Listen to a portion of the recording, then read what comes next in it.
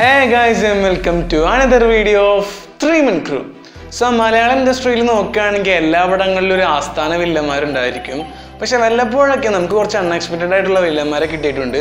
So അങ്ങനത്തെ കുറച്ച് unexpected പെർഫോമൻസിനെ പറ്റിയിട്ടാണ് ഇന്നത്തെ വീഡിയോയിലൂടെ പറയാൻ പോകുന്നത്. So let's get started.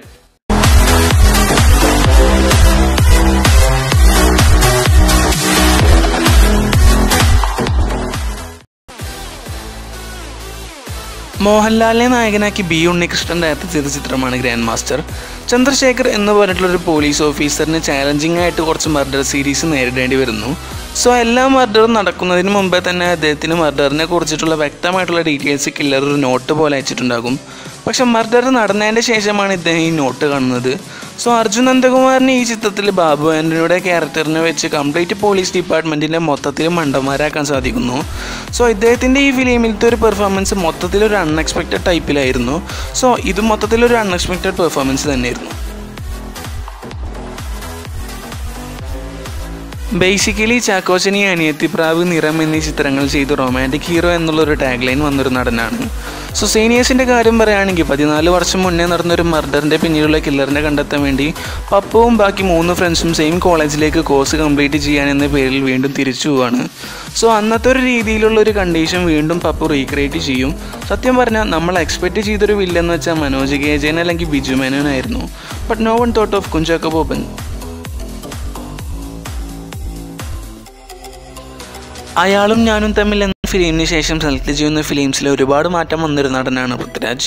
So 7th ഡേയിൽ നോക്കുകയാണെങ്കിൽ 5 ഫ്രണ്ട്സിൻ്റെ ഇടയിൽ സംഭവിക്കുന്ന ഒരു മിസ്റ്ററിയെ കുറിച്ച് അന്വേഷിക്കാൻ വരുന്നൊരു എക്സ്കോപ്പായിട്ടാണ് ഈ ഫിലിമിൽ പൃഥ്വിരാജ് വരുന്നത്.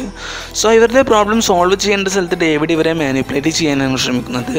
സോ ഫൈനലി ഇവരുടെ ഇടയിൽ എന്താ സംഭവിച്ചതെന്നുള്ള എല്ലാ കാര്യങ്ങളും ഡേവിഡിനോട് ഇവർ തുറന്നു പറയുന്നു. എന്നിട്ട് ഇവർ പോണ നേരത്ത് നമ്മളെ വിനയ് ഫോർട്ട് ഡേവിഡ് സത്യത്തിൽ ആരാണെന്ന് റിവീൽ ചെയ്യുന്നു. സോ ഇവരെ പ്രോബ്ലം തുടങ്ങാനുള്ള മെയിൻ റീസണായ ക്രിസ്റ്റഫർ ആണ് ശരിക്കും ഈ ഡേവിഡ് എബ്രഹാം. സോ അത്ര നേരം ഹീറോ ആയിട്ടുള്ള ഒരാൾ ഒറ്റയടിക്ക് വില്ലനായി മാറി. സത്യം പറഞ്ഞാൽ ഒരു unexpected performance. ACP Antony Moses തൻ്റെ ക്ലോസ് ഫ്രണ്ടിനെ കൊന്ന കില്ലറിനെ കണ്ടുപിടിക്കാനുള്ള ശ്രമം നടത്തിക്കൊണ്ടിരിക്കുന്നതിനിടയിൽ അൺഫോർച്ചുനേറ്റ്ലി ഒരു ആക്സിഡൻറ്റ് സംഭവിക്കുന്നു.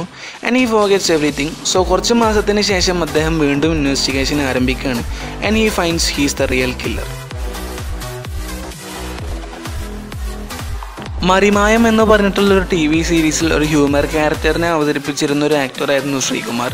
സോ മെമ്മറീസിലേക്ക് വരുമ്പോൾ ഒരുതരം എനിമീസിൻ്റെ ഹസ്ബൻഡ്സിനെ വിക്റ്റിമായി തിരഞ്ഞെടുത്ത് കൊല്ലുന്നൊരു സൈക്കോ കില്ലറായിട്ടാണ് ഈ ഒരു ചിത്രത്തിൽ അദ്ദേഹം വരുന്നത്. സോ പെട്ടെന്നൊരു ഹ്യൂമർ ക്യാരക്ടേഴ്സിനെ ചെയ്തുകൊണ്ടിരുന്ന ഒരാൾ സൈക്കോ കില്ലറിൻ്റെ പാറ്റേണിലേക്ക് മാറിയപ്പോൾ സത്യം പറഞ്ഞാൽ ഒരു കിളി പോയ പോലത്തെ ഒരു പെർഫോമൻസ് ആയിരുന്നു ഇത്. One of the best performance and one of the unexpected performance.